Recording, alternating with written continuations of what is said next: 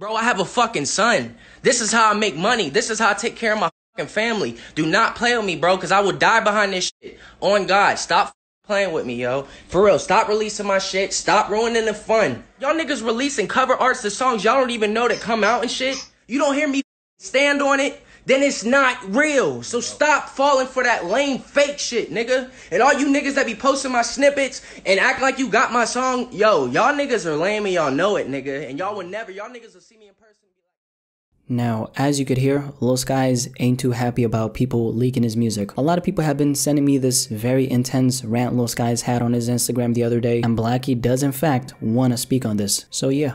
Let's talk about it. Now, this rant is actually around 3 to 4 minutes, and BlackySpeakz is continuously going off on what he calls his fake fans. Pretty much, there's been a lot of leaks / snippets of his music going around on various fan pages on Instagram. People have been spreading fake information about when his music is gonna drop. They've been putting together cover arts of songs that don't even exist. Apparently, some aspiring rappers, which obviously I'm not gonna name in this video, have been ripping his leaked verses and have been putting them on their songs, pretending like they have a collaboration with them. On one part of this live stream, he also talked about how people have apparently hacked into his account, and I'm assuming he's talking about his Instagram and pretty much just leaked his music straight up. That's pretty much the basic gist of what's going on, and I purposely ignored talking about this in the past because I didn't have that much to say about this. And yes, this is not the first time BlackySpeakz has spoken about this particular situation, but now it obviously got to the point where he had to address it for real, for real. Now, first of all, I want to say this, man. I feel for BlackySpeakz because there's a whole lot of people who don't realize how much work these artists put into their music just for a bunch of random people on the internet to play with their livelihood. It's even worse when other rappers are literally trying to come up off of your name by using your leaked music and slapping your verses on their records and promoting it like they're cool with you. That's some straight up parasite